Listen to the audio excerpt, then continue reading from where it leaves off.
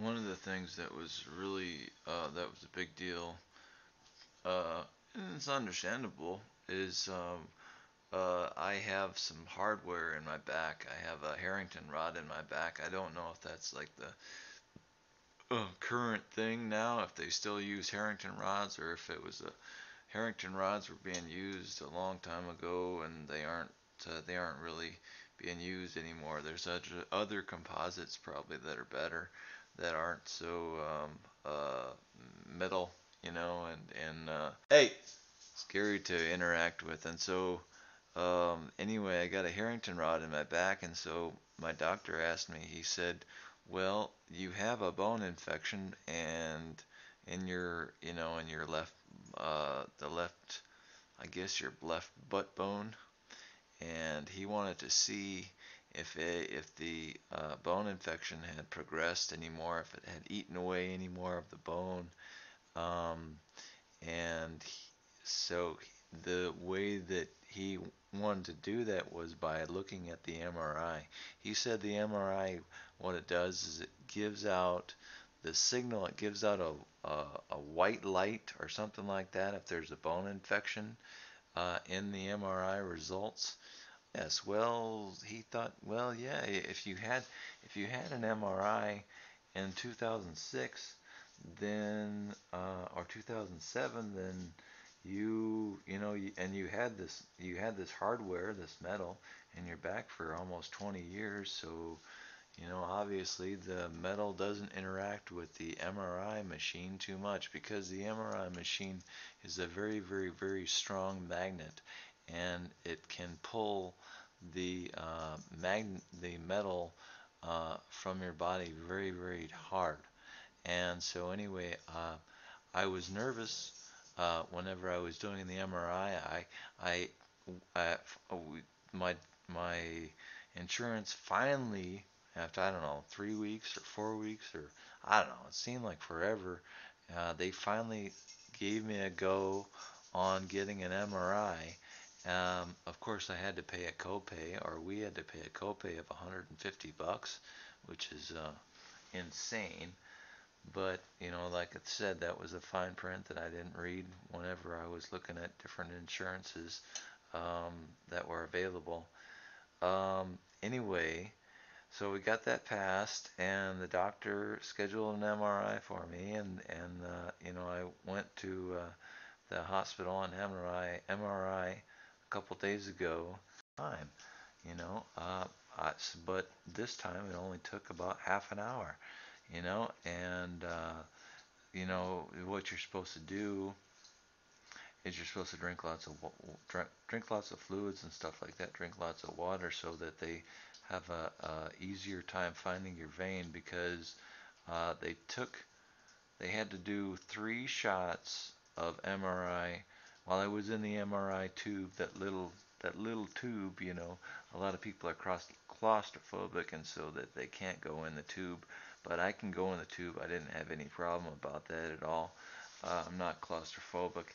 And besides, my head, I'm so tall, my head kind of stuck out anyway from the MRI machine.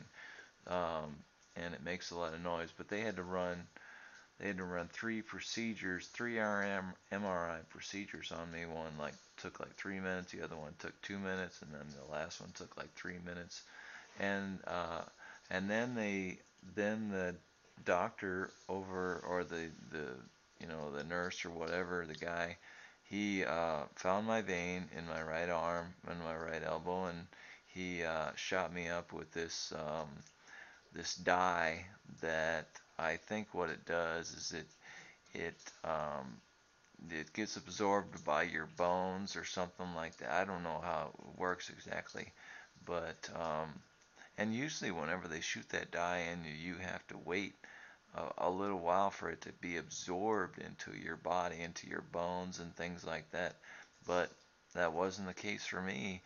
Um, so anyway, he shot that dye into me. I think it was a radioisotope or something like that. So he shot that dye into me, and then after he did that, then they went back and they did one more MRI of me, and I think the last MRI lasted about 6 minutes or 7 minutes or something like that. So all in all, together, all the whole MRI procedure took about, with going in and signing up and all that stuff, it took about half an hour. Anyway, the doctor called me up last night. I took the MRI a couple days ago. The doctor called me up last night, and he said, well, we looked at the MRI. He looked at that, looked at the MRI. My doctor looked at the MRI with that person, and they said no, the uh, the bone infection hasn't really progressed or changed or moved anywhere or made any movement. From what I understood him, I'm going on memory here, but I think that's what he told me. He said it didn't really move or change or do anything different, but he said that the section, he said that swelling has gone down significantly.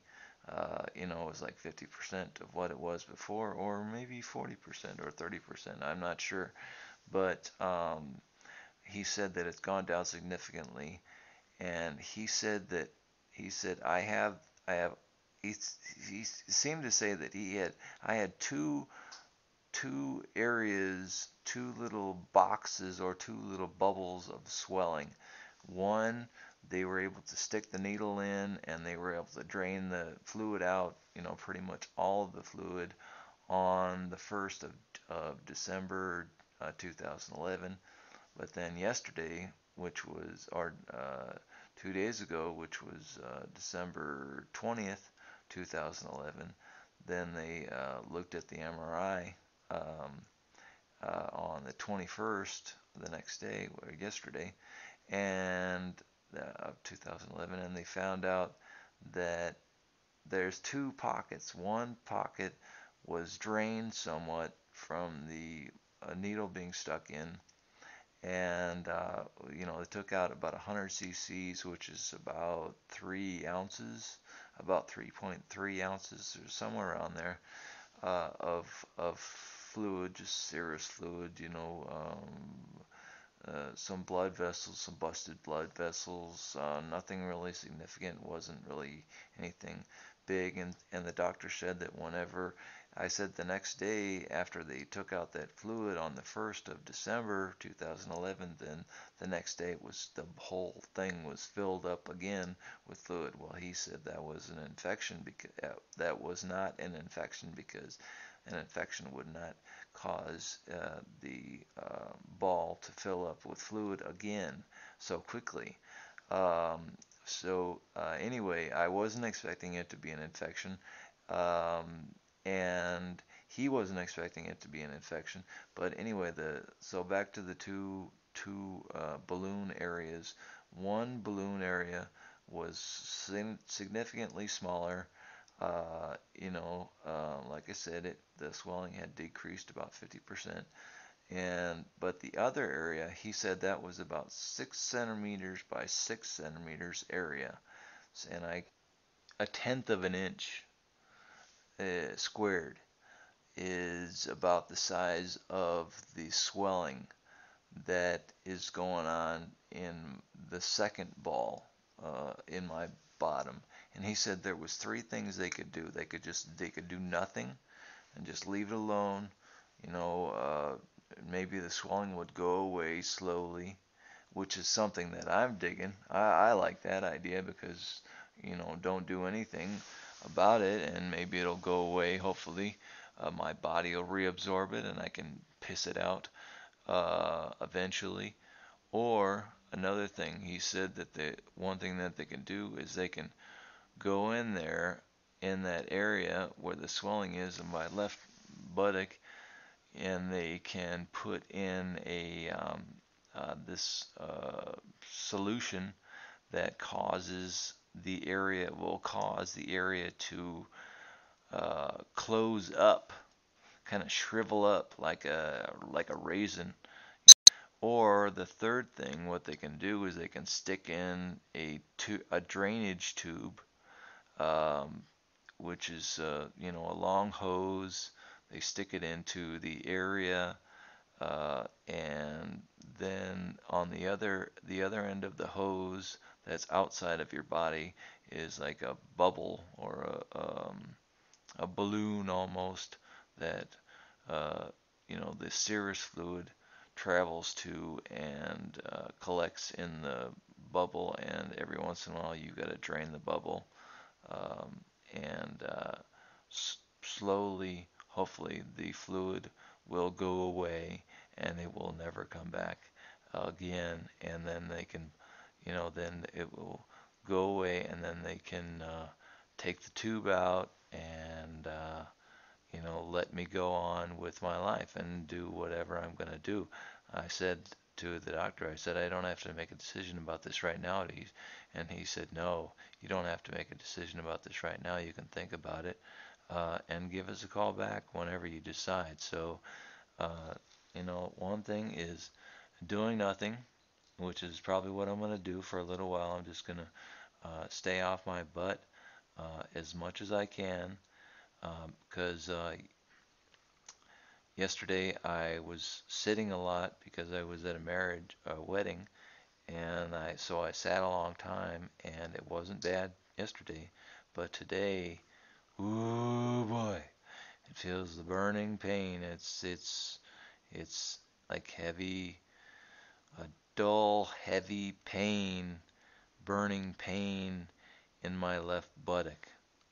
All day has been feeling like that all day. So I feel like I'm better if I lay on my belly whenever there's that dull pain. And I think that I might have been because I was moving too much around in that sensitive area where of my left buttock where the swelling was, and it pissed the area off, and so it made a lot of fluid gather up in there again. I don't know. It's not very happy right now. I could tell because it feels very hot and it feels very uncomfortable. But the second, so he said either you can wait a month, or whatever, and see if it goes away slowly, and we'll just leave it alone, or you can stick the solution in there, and it will cause the whole area of your swelling to be absorbed or sucked up like a raisin, and it will virtually vanish. Your body will somehow reabsorb that fluid, and you can probably piss it out or use it some other place in other places of your body, hopefully in a positive form. And there was the third one that he said was we could go in there and we could stick a tube into your left buttock and drain out that swelling. Um, leave that tube in there for, I don't know, a week or 2 weeks, and then the serous fluid would have nowhere to go except for into the tube and out into the balloon that's on the outside of your body. Just go through the tube and go into the balloon that's on the outside of the body, and you would drain it, and just keep doing the process until no more fluid um, uh, no more fluid got trapped in that left butt swelling area anymore, which is probably like 1 or 2 weeks that I would be down. So I'm not sure what I want, what I should do, but what I'm thinking about right now is just laying off it for a little while, try and stay off my butt for like a month and see if slowly it gets reabsorbed, because that's what I told the doctor. I said, hey man, this is getting slowly reabsorbed, I think, and it's getting smaller and smaller and smaller. Not quickly, maybe by 5 or 10% a week or something like that. So it's not going quickly, but it is going away, I think. I hope, I pray, but I guess a month from now we'll see what happens.